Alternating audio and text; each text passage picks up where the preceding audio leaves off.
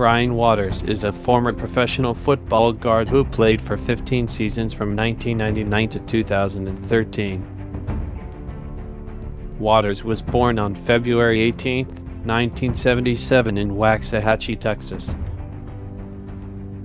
In college, Waters played for the North Texas Mean Green in Denton, Texas. Over 15 seasons, Waters played for the Dallas Cowboys, the Kansas City Chiefs, the New England Patriots, and the Dallas Cowboys. He was named first-team All-Pro one time, was named second-team All-Pro one time, and was a six-time Pro Bowler. His first team was the Dallas Cowboys in 1999. His second team was the Kansas City Chiefs from 2000 to 2010.